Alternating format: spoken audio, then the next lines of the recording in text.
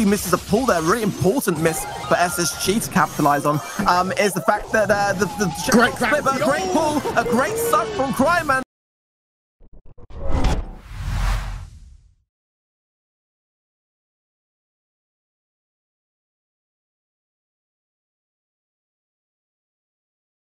As possible, so seeing whether they change that would be interesting to see. Game number 2, sticking with the same composition on the side of SSG. INTZ going to stay the same as well. Mr. P with the barley, and of course have Dowell, who's going to roll in nice and early, try and stop Bobby from cashing in that bolt, and he wasn't able to do it. It did leave himself just before. More bolts picked up by OG, so that's going to be first Siege bot going over to SSG. I know it doesn't sound like much, but this is a great start for SSG if they can just retain position here and get that first bot on the INTZ's Ike. Then being able to spawn trap here will go such a long way. And with this brawler comp here, OG going down the side here, taking a lot of damage but getting the stun, and then CryingMan rolled in to take and tank for some of that damage. Look at this amazing Oh my god, it looks like it's over. The Ike NTZ has been demolished by SSG. I take back everything I said. They're slowly winning me over with this composition arc. Wow, I mean, honestly, you got to break that down and see how clever that was from SSG, because OG went in quite prematurely to tank some damage to get the stun, and then CryingMan rolled in to redirect the Ike onto him to tank damage for OG, and then Bobby started tanking damage for everyone else. Starts to hit that mental exhaustion that comes from playing, because you do get mentally exhausted in a series. It's not physical exertion, you have to think, and it is quite tiring, and that fatigue often influences play later in the series. Yeah, absolutely, and both of these teams making their debut in the monthly LAN events. They're going to be both wanting to start off on a really good footing here. So everything to play for here. Big points, big cash as well, as a great pull from Bobby takes down Guido there, shutting me down mid-sentence. The level 2 coming in then for SSG.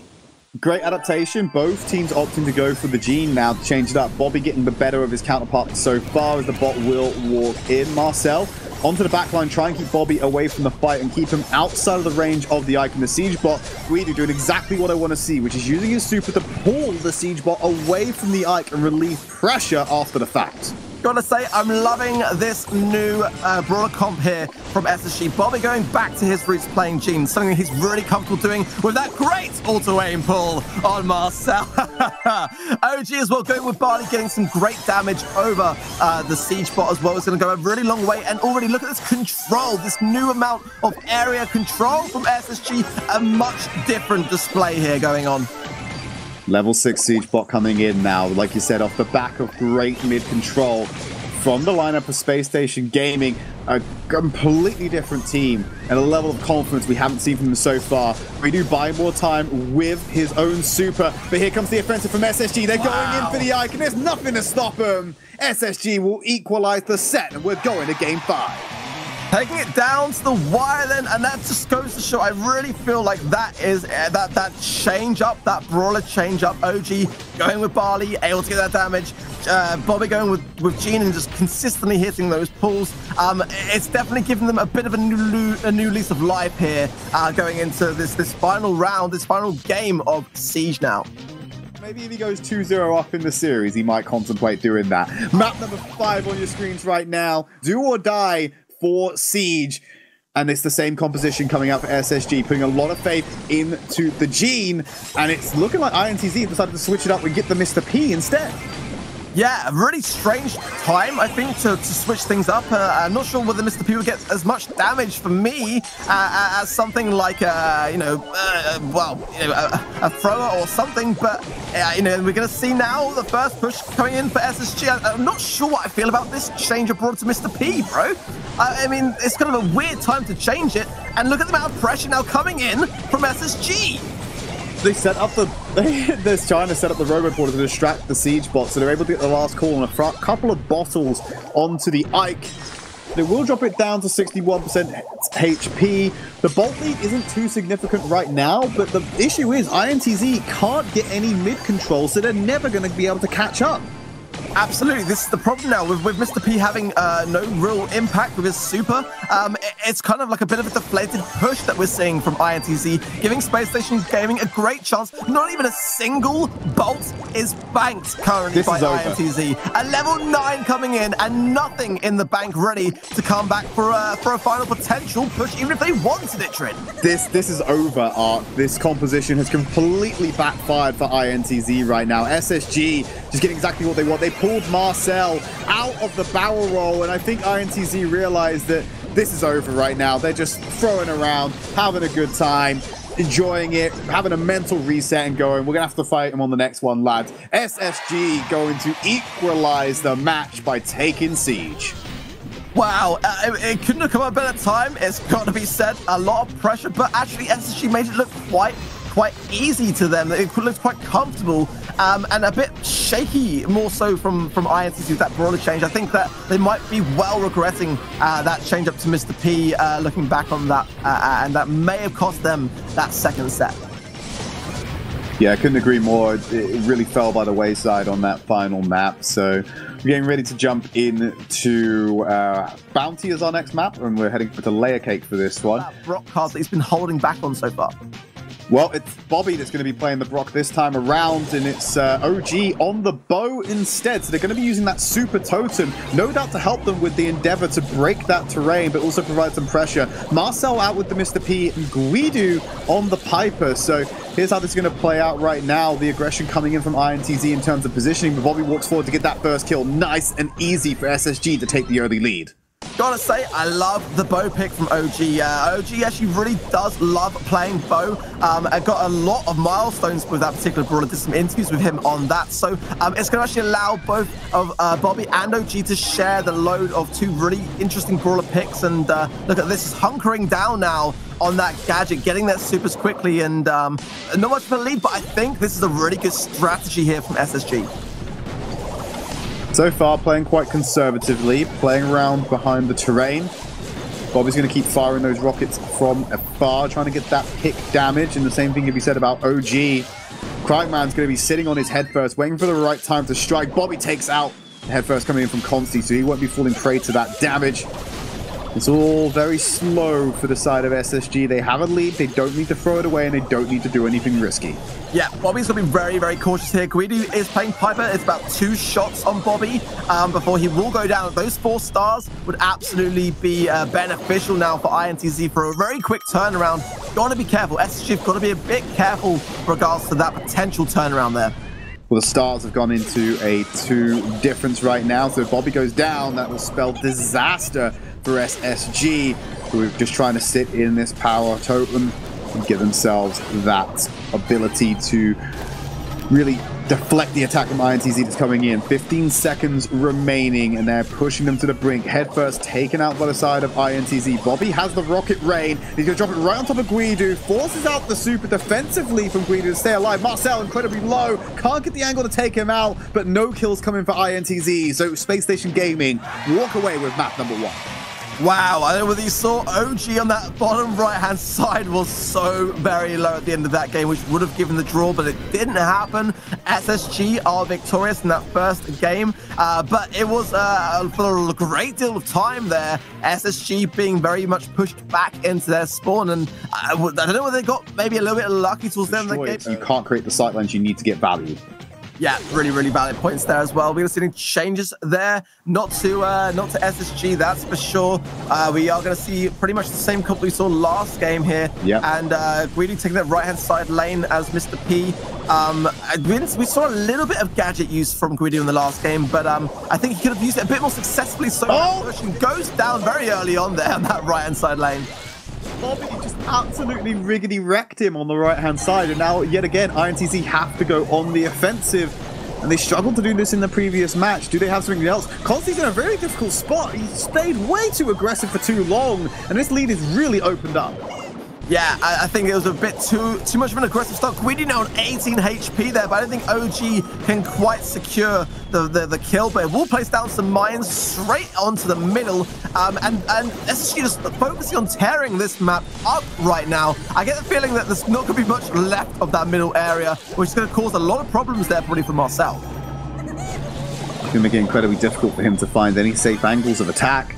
They're moving forward. Bobby has the rocket rain. He's going to drop it on, destroy the Robo-Portal dispenser as well as that terrain as well. So Marcel has to move forward and try and play behind this aggressive cover, but another rocket rain coming in from Bobby will miss out for now. They're trying to find the damage. CryingMan needs to be careful. He's sitting on 4 stars. It's an 8-1 lead with 30 seconds remaining, but there is a potential for a very fast swing if they can find the right kills. Consti throws up the head first. They're going to clash over with CryingMan, so they cancel each other out. Consti very low from a snipe from Bobby. Marcel trying to find the damage, but won't get there in time. And so they will get a kill onto CryingMan. They just need to find one more with 17 seconds remaining, and INTZ can come back into this. CryingMan going down there could be a really bad thing for SSG unless they can hold their ground here for this push coming in by INTZ with 5 seconds. They put a takedown from Bobby. The super hit so well from Bobby there, and OG with the finish. A comfortable ending then for SSG when it looked like it might have gone the way of INTZ if they hadn't have just been able to hold on at the entrance. Space Station Gaming still sticking strong with this particular composition and walking away with another victory on Layer Cake. One more on this map and they will go to match against INTZ after dropping the first match. So really, I think this is the point with your INTZ. You need to change composition. This isn't working for you right now, and you're knocking on death's door for bounty. Teams are in that spot right now. Either of them could come out ahead, moving into the next match, moving to the next set, sorry, as we jump onto map number 5. Super Totem's already out for OG, so they're going to get that added bonus nice and early, and then go out swinging. Yeah, I like that idea of Bobby trying to get his super quite early on, because the more that Bobby can do in terms of breaking some of that cover, the less that Marcel can do in terms of sniping power for INTZ. Bobby not falling victim to those shots just yet. There's that first rocket rain to shut down some of the angles, and no one's gone for that first early start yet. Marcel going awfully close. The mines are now in place. It will make it slightly harder for INTZ to be decisive about going for it. Maybe it allows SSG to go for it instead. Bobby picking up that first star, and now they can go on the defensive ever so slightly. Yeah, I actually think it's a really smart play by SSG. They're just taking it very slowly there, knowing full well that that 1 star it doesn't really do much in terms of the score. Obviously, it puts them in the lead for sure, but it just means that now INTZ have to be the ones to make the moves, and now we see why that's so important as Marcel goes down to OG, giving them now a 3-star lead.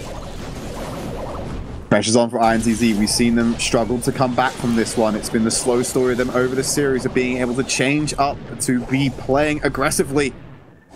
They really need to pull that same effort out now. 30 seconds remaining. 1 kill onto OG will seal the deal. If not, they're going to have to find 2. And I think OG knows that, so he's going to be playing extra defensive here.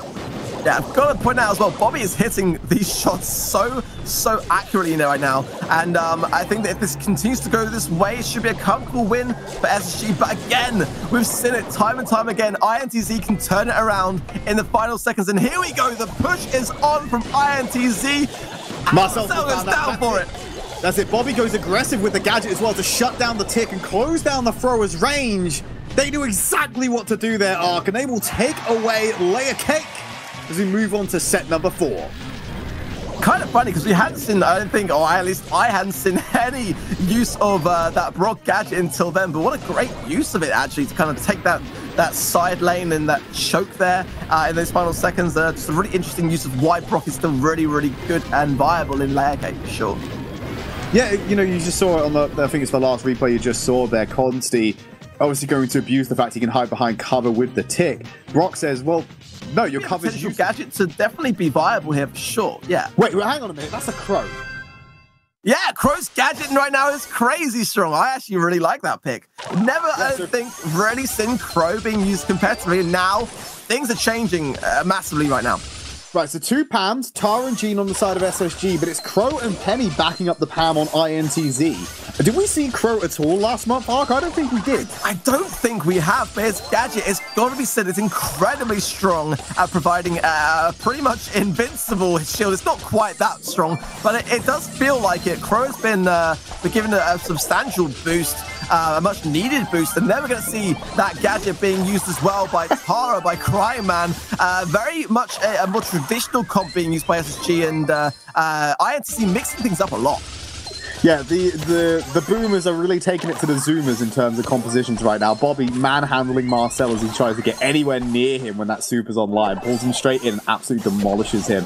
So he's not able to find the angles right now. This is looking really strong for SSG, and I'm struggling to see the INTZ counterplay right now.